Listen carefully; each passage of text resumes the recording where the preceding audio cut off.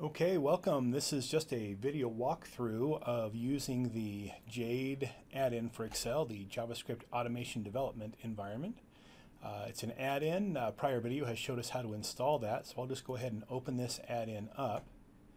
And we're going to walk through the basic functionality here. So we're going to start off by just clicking on Add a Code Module. And I'll go ahead and type in Demo for the name here and Add. So what that has done is it has given us now a new code module with some sample code in it. So let's go ahead and take a look at what this code does. The first one we've got here is a function called write timestamp. And so what this is going to do is it's just going to, in JavaScript, make a new date and put that into the values of whatever range is selected. So if I'm over here in my workbook and I've got, say, B2 selected, and I run, you'll notice that the write timestamp is the function that's currently selected to run. I'll run, and that will put the timestamp there into the current time, or into the current cell.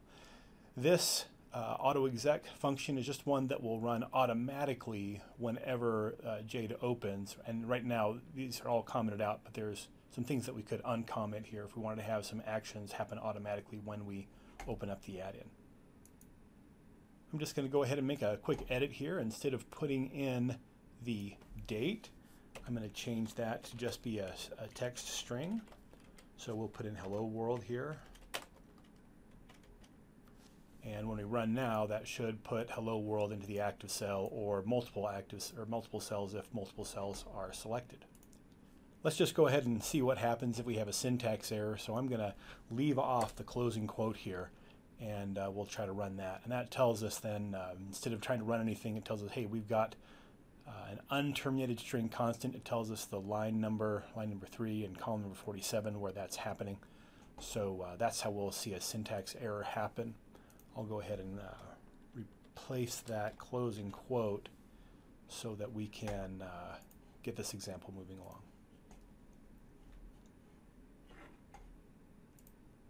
Now the thing to realize here is that this code is now a part of this workbook.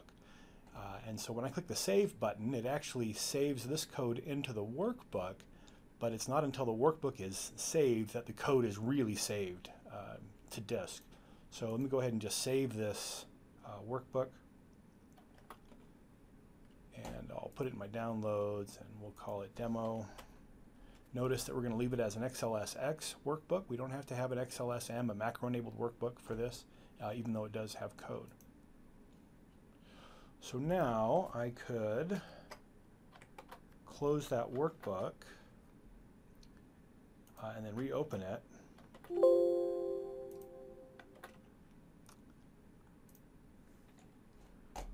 Open up the environment again. Now you'll see that I've got a code editor, open code editor choice here because it recognizes there's already code here. So I'll go ahead and open that up and we can see that the code that we created is still here and of course it still works.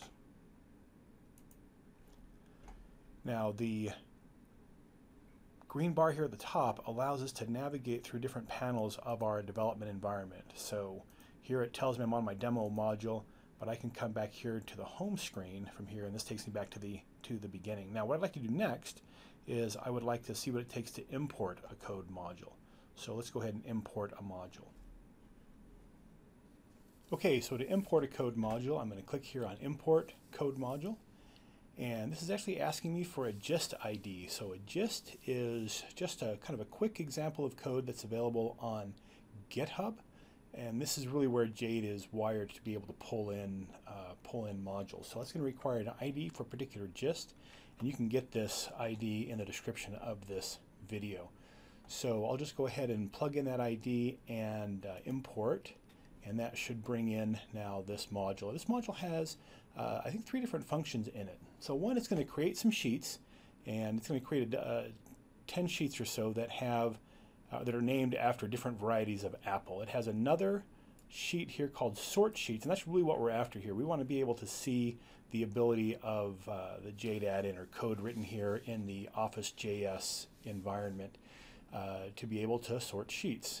And then we've got another one here that's going to delete sheets. We'll try to delete those same sheets by those same names. So you'll see that create sheets is the active function here. So I'm going to go ahead and click run to create those sheets, and we can see down here that it's created those different sheets. They are not in alphabetical order. S is our first worksheet now, starts with an S, then E, B, F, and so forth.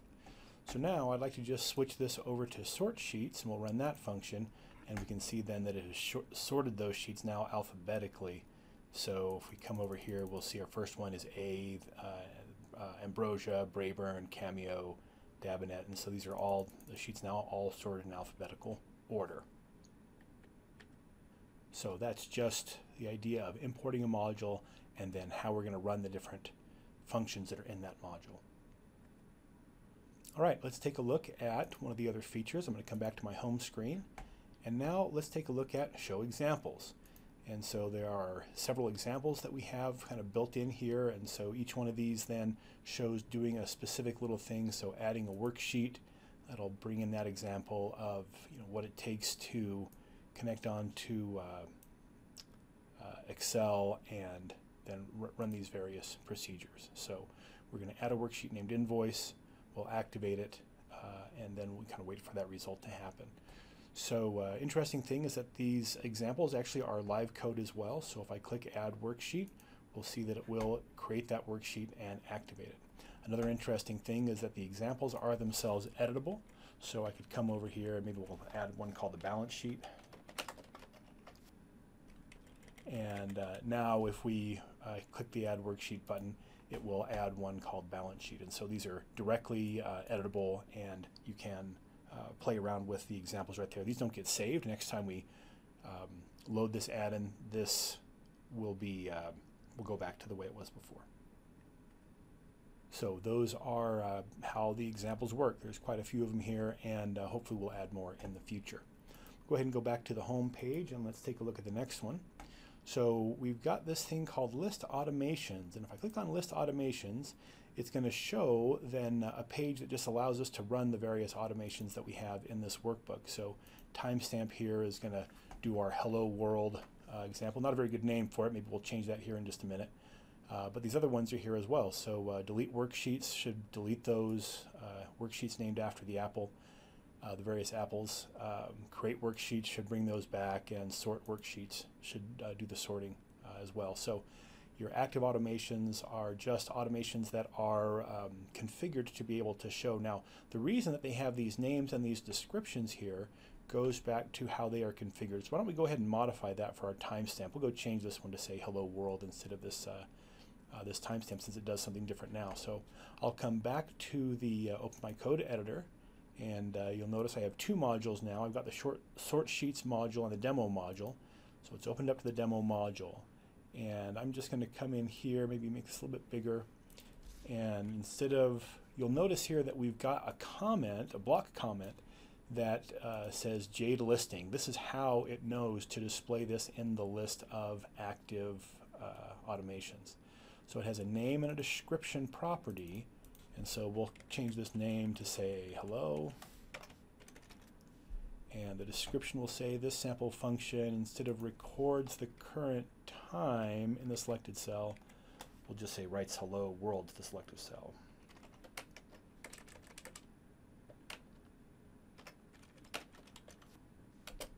In the selected cell. So now if I come back and let's see, we've got to make sure I save that, and then come back to my home example and come back to list automations, we'll see that that's been updated here. All right, let's take a look at the next feature. So we have view documentation here, and if I click on view documentation, it's just going to go ahead and open up a web page that shows the documentation for this add-in. So we've got some links to the help, or rather to the documentation at Microsoft for working in this environment. Basics of using JADE here, and actually this very walkthrough that we're recording right now is step-by-step here in the support page. So that's the documentation there, so that's what that is. Now the next one here is send feedback. This is going to allow you to let us know basically if you're having issues or if there's some new feature you'd like. So you could come in here and say request a feature. It's going to apply to all platforms. If you'd like us to reach back out to you, you can put an email address in here or leave that blank, and just then come in here and say it would be great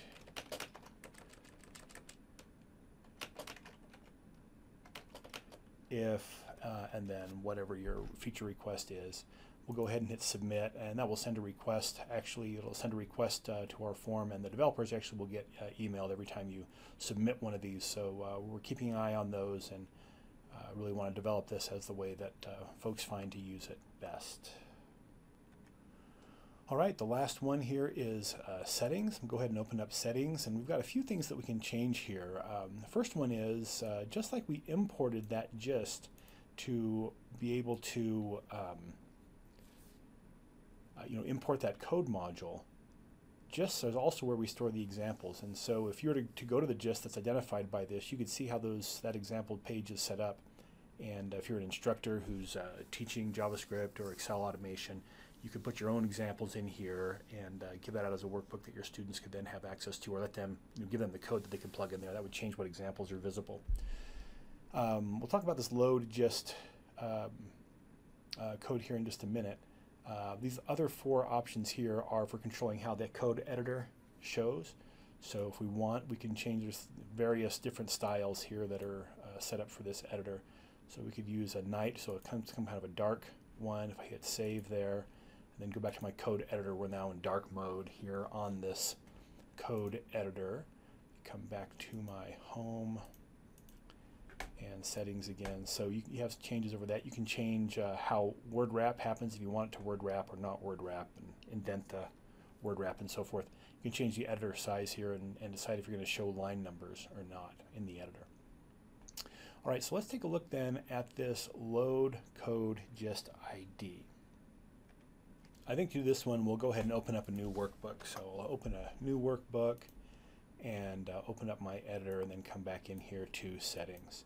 So we saw up here earlier how to import code from a module. So that would, or import a code module, we would give that a gist ID, and that would go and import that code right here into this workbook. But what load code does is, again, you'll drop in a gist ID there, but instead of importing it, it'll just say, oh, this is code that we would like to execute, not import here, but just run it from here. And so now when this workbook opens, or when this add-in opens on this workbook, it's going to go ahead and bring that code in. So I'll go ahead and click save here. And now that code actually is going to give us more of a development, kind of more of an application feel here. So I'm going to go ahead and close the editor, the JADE add-in, and open it up again. And now it should launch the code that was in that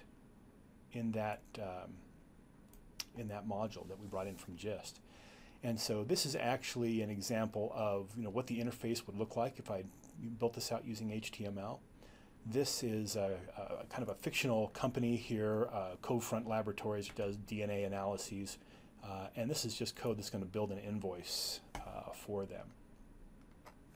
So here we see that we've got their customer here in Sweden, a hospital in Sweden, who's ordered some DNA tests and amounted to $5,000. Well, kind of another interesting thing here is that we've got this now this other tool that this add-in has, or that this module has built here, is the ability to convert this into the current exchange rate with whatever currency they use in Sweden, probably the euro, probably part of the European Union. So we'll go ahead and put an API key here, and you can pick up a free API key over here at Alpha Vantage, which is the service that we're using for this. But let me go ahead and get my API key put in here, and we'll convert this invoice. So this is, when I click convert here, it's going to use this API key in the add-in. We'll go make a request to Alpha Vantage, get the current exchange rate, and adjust this worksheet. So, oh, how strong. They're not part of the European Union, so I guess their currency is the krona. But this is now built for their for the current exchange rate for that particular currency. Now that that exchange rate information has been brought in, we can toggle currency back and forth, so between the krona and the US dollar here. So the nice thing about this is that code is not here in this workbook. That code gets imported, gets brought in whenever this add-in loads, but it's not stored in this workbook. And so if I've got multiple people using a particular automation that I've created, I can store that out there as a gist and have the workbook just bring that in, so that if I have to update the code, I update it over there on GitHub, and then the application is automatically updated for everyone who's going to use it from that moment on, as soon as they reload the add-in or next time they open the workbook. So that's going to be a great way for me to be able to manage a workbook automation that's used in a distributed fashion. So I'll not save that and come back to my other workbook. Okay, so there's one feature that we don't really get to see from the main menu here. So let me come back to my code editor, and I'll switch over to my sort sheets module. So this sheet over here has this delete sheets function that's going to try to delete these sheets. And actually it has all these names of the worksheets. I'm going to try to go through those one at a time and delete them. Well, it's going to be a problem if we try to delete that code and it's not, and the worksheet isn't there.